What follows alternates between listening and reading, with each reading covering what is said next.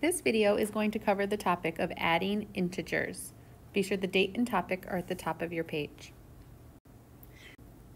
The essential question for this video is, what is the rule, otherwise known as algorithm, for adding integers? And so far, when we've talked about integers, we've used a chip model and a number line model, and I like both of those, but they become rather impractical when we want to add large numbers. For example, if I wanted to add, negative 65 and 99, I don't think I would go through drawing a chip for that. That would take too much time. So in this video, we're going to use some smaller, friendlier numbers with our models to see if we can find a pattern that will help us create a rule. And we'll start by looking at examples when both integers are negative. Let's think, for example, if we had negative 5 plus negative 3. And with this, of course, right, we would say we have negative 5 chips. I'm going to make these red to make them negative. And then we would add 3 more negative chips. So we'd add our 3 more, and we'd say, oh, we have a total of 8 negative chips, right? Nothing new there. And if, for example, I had negative 6 plus negative 1, I'd have 6 negative red chips and an extra 1, and that would be a negative 7 total, right? So if we're adding integers that are both negative, we're just combining the red chips all together for a total. Since we've done some work with this before, and since you're seeing these in front of you, I just want you to take a moment to write down what you notice, right? We're going to look for a pattern that we can use to make our rule. So take a moment to record that in the box, and when I look at your notes, I want to make sure I can see that. So here's what I noticed. One, since we were adding 2 negative numbers, the chips were the same colors, which meant there were no 2 colors that were kind of canceling each other out. There were no 0 pairs, which means I really just added the 2 absolute values of those numbers together to get my answer. But then, of course, the answer, it was a whole bunch of negatives being put together. The final answer was still negative, which means if I had, negative 3 plus negative 2, I would have these 3 red chips, right? 2 more red chips. There's nothing to cancel out. So really, I'm just adding the absolute value of negative 3 and the absolute value of negative 2 and saying, oh, well, 2 plus 3 is 5. There's 5 chips altogether, but they're still negative chips. So my answer would be a negative 5. So let's try it. I'm going to give you some numbers, and I don't want you to have to draw the chips or the number line. I just want you to try to think about what the total would be. So take a minute, pause the video, and just jot these number sentences with their answers down on your paper. And remember, try to do it without the chips, without the number lines.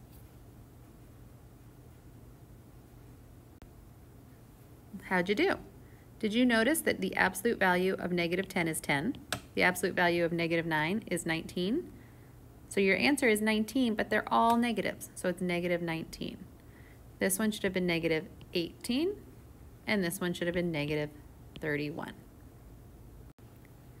Now what's trickier is sometimes we have to add integers when one is positive and one is negative. So I'm actually going to have us draw the chip model again and look for some patterns with this, because the pattern might be a little bit harder to see.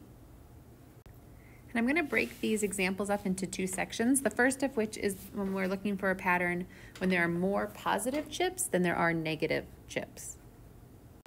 In the first example, we have 6 plus negative 4. So I've actually gone ahead and drawn this, but you want to make sure you draw it too. And then I'm going to look for 0 pairs, right? So that I've lined up. That can go away. That's another 0 pair, another 0 pair, and slightly askew, another 0 pair. And that equals 2, right? So that's our first example. We're going to do a couple so you can notice a pattern. The second example is 5 plus negative 1, and sorry, I usually put parentheses around there so you can tell that that negative goes with the 1. So we have 5 plus negative 1, and if we cross off our 0 pairs, we are left with a positive 4. And let's do one more example. And our last example here will be a 4 plus a negative 2, and of course I'm going to cross off 0 pairs, and I am left with just 2. So we want to look at these examples and think about some patterns that we notice. And we're going to write our patterns over here on the side again. So one thing I notice is that if I look at 6 and 4, right, my 6 and negative 4, 6 minus 4 equals 2, and 5 minus 1 equals 4, and 4 minus 2 equals 2.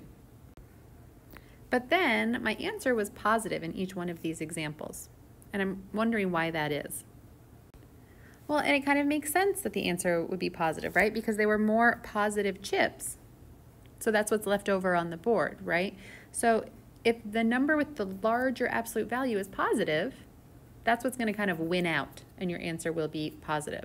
So if there is more positive chips than negative, then we subtract the numbers, and then they would have an answer of a positive value because there'd be more positive chips in the end.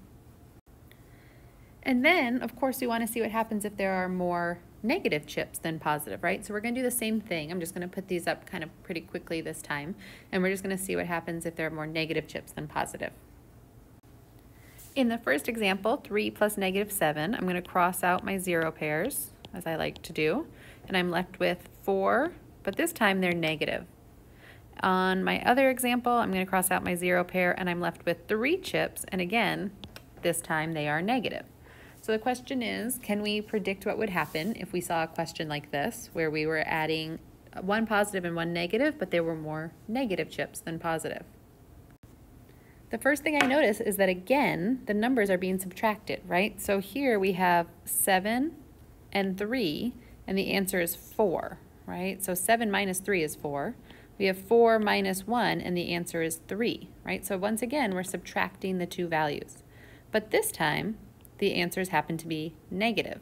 And that makes sense, right? There's more negative chips than there are positive chips.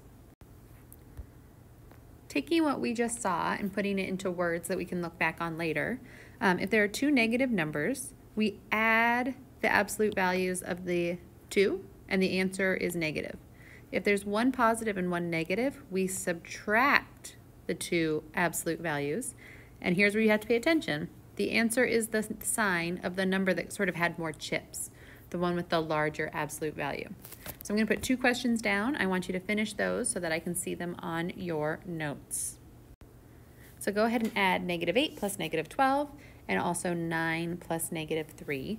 And remember that the essential question of this video was how we add integers, that there was an algorithm that we could use. And so we went over that, and we will talk about that more in class. Make sure you bring your notes, and I'll see you then.